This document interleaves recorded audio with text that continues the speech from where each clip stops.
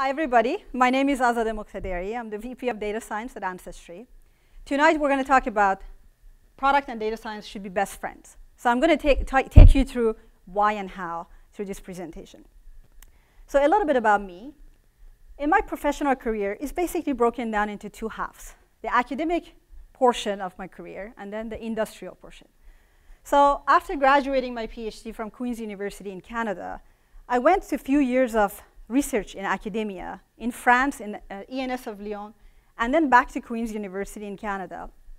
After that, I decided to change career path and moved to eBay, moved all the way to California to basically join eBay, and then from there, I moved to Ancestry. Throughout this years of experience at eBay and at Ancestry, I had the opportunity to work with many, many different product managers across many different disciplines. And through this, I learned that not only AI and the usage of AI means different things depending on what kind of discipline you work with, but also that depending on the openness and the knowledge of the product manager you're working with, they have a different reception to how the AI should be used in their product. So all of that brought me to tonight, where I can share some of those learnings with you across multiple industries and talking to a lot of people on how that experience should be improved. So before I get into the details, I wanted to share a personal story with you. About a year ago, I decided to use Ancestry to discover my husband's family background. We didn't know really anything about his background at the time. So through this process, I learned that his grandfather, Harry, was born in the UK. He moved to Canada when he was 6 years old in 1918. He moved with his mom, 2 siblings, and a stepfather. So through this process, I discovered a story that Harry had written about himself. I'm not going to read this story, but basically he goes on and talks about his family, he talks about his stepfather, he talks about how he was at World War I, the trip from UK, the family, and on, whether in Canada and the experience, and it's absolutely fascinating. So both my husband and I were really, truly blown away by this story. And when I thought about it, the truth was discovering this story and many other discoveries that I found for my husband's family was not possible if AI team or data science team hadn't collaborated well with product management, right? But when I stepped back and thought about it, I realized that these experiences, if we were absolutely best friends in every possible way and had the best partnership ever, which was absolutely flawless, we would have been able to create many, many more of these magical experiences for our customers. So through that process, I thought, well, I have the experience. I know what works and what doesn't. Let me take the journey of going and talking to my product peers and managers and try to work with them to figure out exactly what works and what doesn't, and help with them and get the help from them to essentially find the best possible outcome by resolving some of those challenges that we have. So tonight, I'm going to share with you some of the challenges that I've been discovering and tell you the solution that my partners and I have decided to come up with. So I have something that we call push versus pull. So let me explain to you what that means. Imagine you have an organization, and a lot of you might be quite familiar with this model. You may have many, many different domains. Let's just say search at eBay could be a domain. Merchandising could be a domain. Marketing is a domain. So every domain has a product manager or a group of product managers associated with it, right? You may actually have, assume for a second that you have this centralized data science function, and you have this embedded model of assigning a few data scientists to each one of these domains for them to be able to work with the guidance of that product manager to be able to come up with ideas and models that they can deploy. So the product manager in charge of every one of those domains owns the backlog, the prioritization, and they go and pull the data science in to ask them for the solution they're looking for. So usually the best working model is the situation of pull, because a product manager knows exactly what they want because they own their own roadmap and the vision. But on the contrary, you have a different model where data scientists go and observe challenges in the business.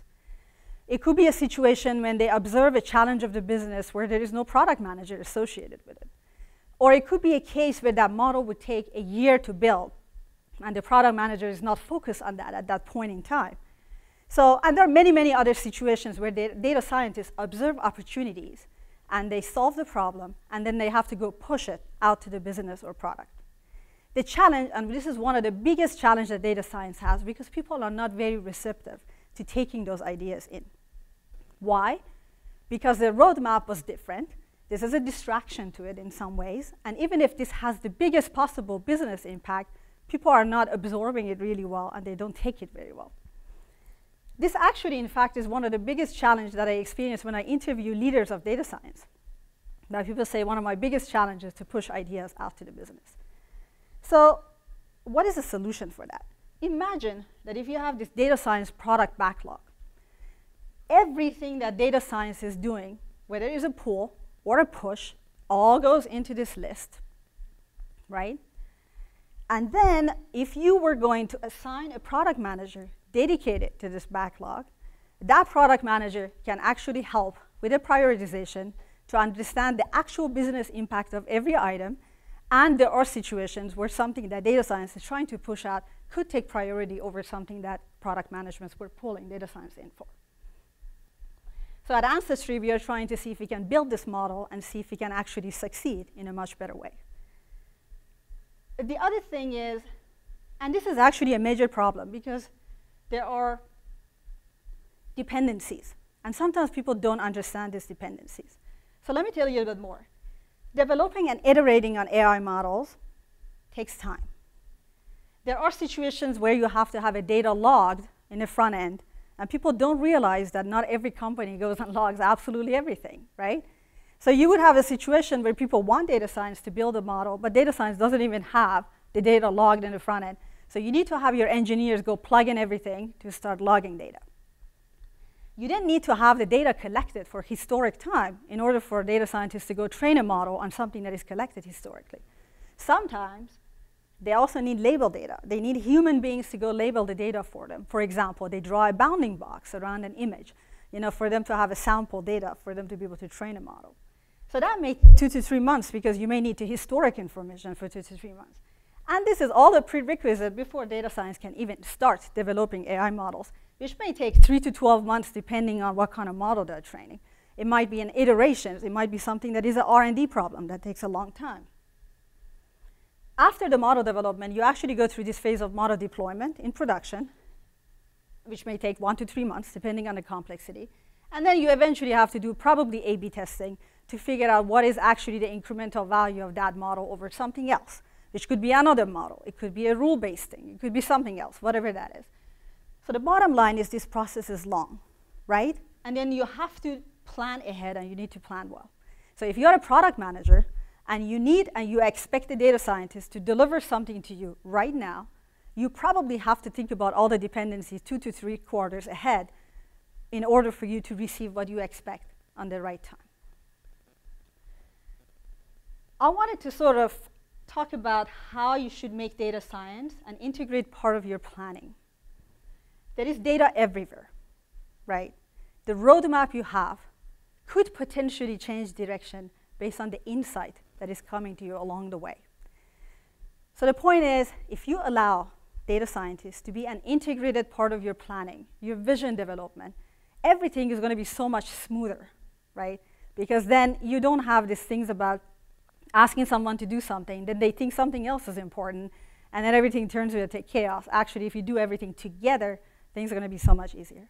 So I just wanted to end my presentation by saying that if we work together, if we are absolutely best friends, things could be so much smoother, and we can create many more magical experiences for our customers. With that, I thank you all for listening.